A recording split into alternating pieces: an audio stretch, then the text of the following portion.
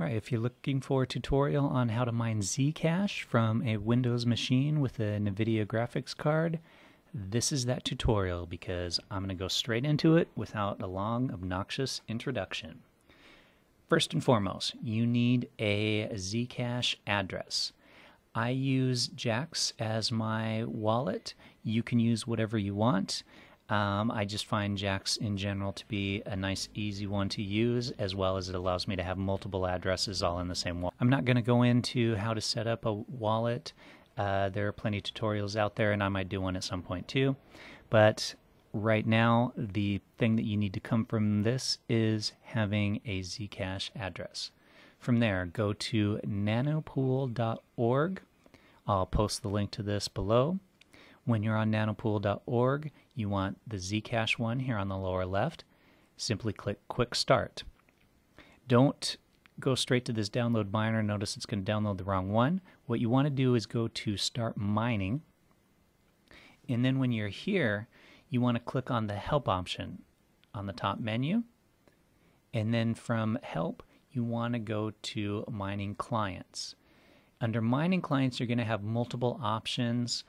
The two I've used and think work fine are the Excavator one and the EWBF. I haven't played with the other ones. I have a feeling they're all more or less the same, but for the purpose of this tutorial, we're going to use the EWBF one. From there, you click Download. Don't click the first option. Notice that's a Linux. Click the second one, which is going to be your, in this case, 0.3.4b. It might be updated to something else by the time that you watch this video. You want to select that. At some point, you might get an error with whatever virus protection you're using. I've already cleared mine, so that's why I'm not getting it now. But if you do, it's because more or less all cryptocurrency miners get flagged as by your antivirus software, basically. Anyway, so I've downloaded mine and went to my downloads folder. You simply just need to extract the zip file. Once you do, I'm going to take all of those extracted files. You don't have to do this. You can run it straight from your download if you want.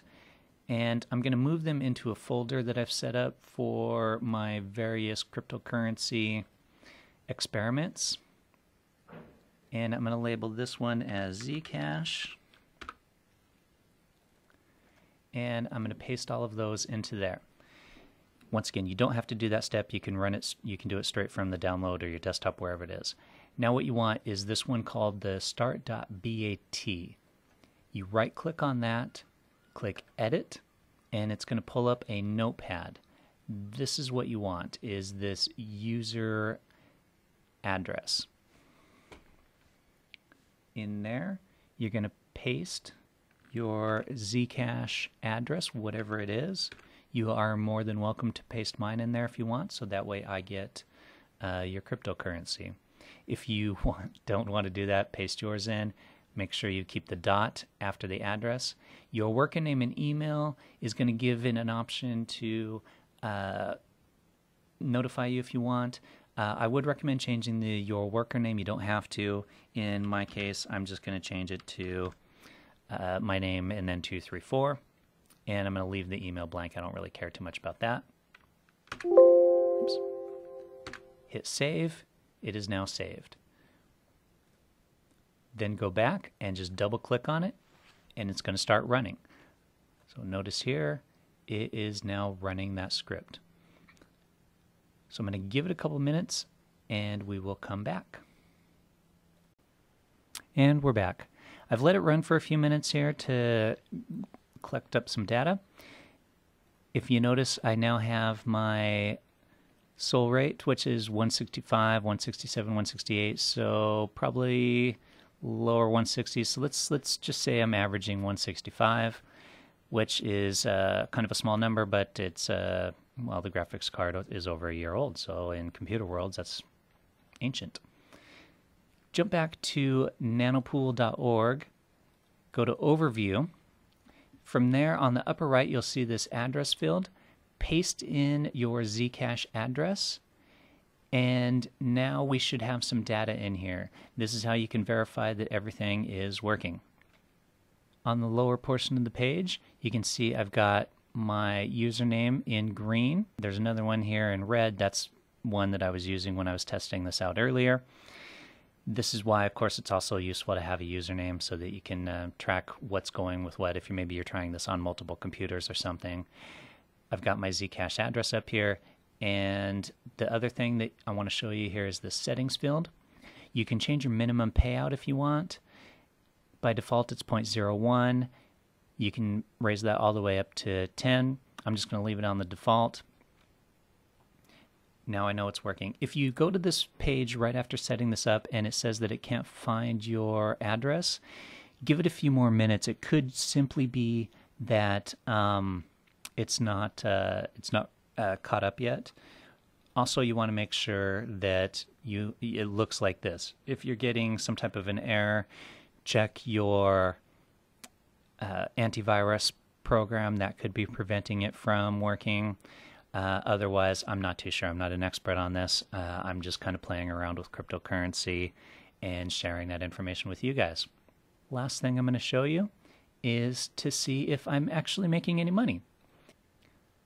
Go to Cryptocurrency Compare. On Cryptocurrency Compare, at the top you want to select Mining and Calculators. From there, you're going to select whatever currency you're using. In this case, we're using Zcash. We want ZEC. My hashing power is 165. You can enter your power consumption, your cost per kilowatt, if you know what that is. In this case, since I don't know what it is, I'm putting 0. And if I'm not paying for power, which obviously everyone is, I would be making 30 cents a day, $2 a week, $9 a month, and $110 a year. And now that is under the assumption, of course, that I'm letting this run constantly 24 hours a day, which I am not. Also, let's take a look at what I'm spending on power. I have no idea what my cost per kilowatt hour is. Let's say it's 0.12. Well, then I'm losing money because I'm spending more on electricity than I am making from doing this. So it is important to figure out your cost per kilowatt hour, check your utility bill, or there are actually meters that you can get that you plug into your outlet and that will measure that for you as well.